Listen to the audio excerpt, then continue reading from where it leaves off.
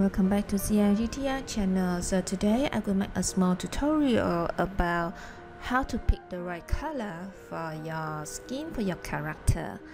Many of you guys asking me a lot about that, but my recommend that you should study well and learn a lot and practice a lot, so later you can pick the right color for you. And do we have a trick here? Yes, we do have a trick for the beginner when you don't know where to start, and I will show you right away.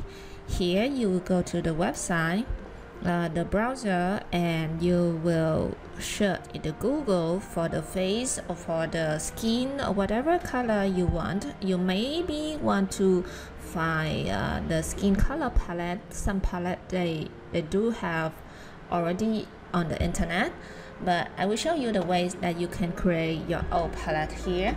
Now I will have the face of the girl here, an image, and then I will click on that.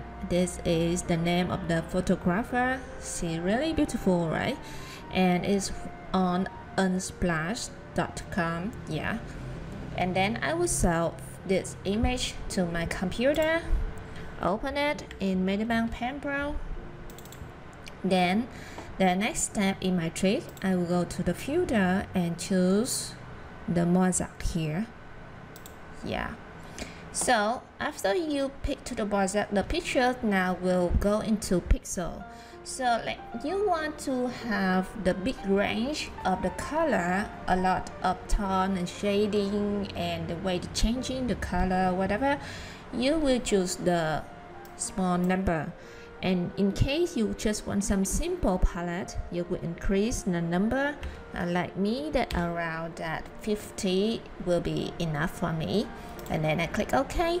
Then I will use the eyedropper tool here and pick to the square. You can see that the square here, right? You will pick to the square that where have the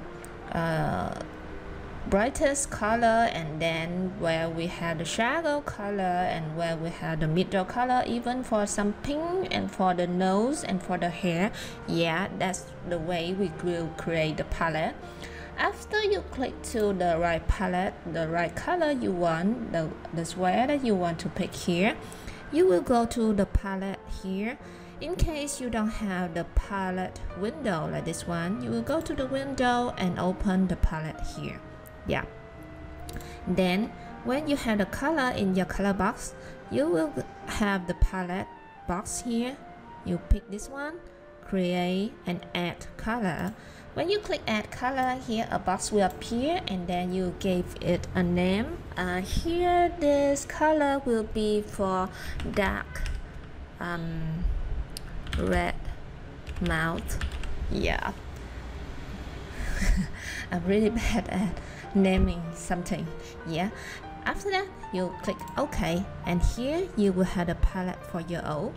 Now I will create a new file and use the palette I just created with this picture.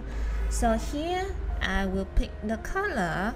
I think this one going to be the brightest, and something for the color, the brush here. I will use the brush and painting something around here. So you see that is the color we have here, and the dark color gonna be the shading around here. That's it. And then we will have some pink for the nose around here, and for the blush around here, and the dark for the mouth around here. And then when you're going to paint something, you can create your new color when you mix between two color like this one. You can see that when I pick here, I will have new color. That is the way you increase your palette, your skin tone. And if you want to paint the black pupil, you can go to the Google and search for the black skin color and find a way, and just use the trick mosaic here to create your own palette. So that's it. That is how I create my own skin tone palette. Hope this will help you to improve your coloring skill. Thank you for watching, and see you next time.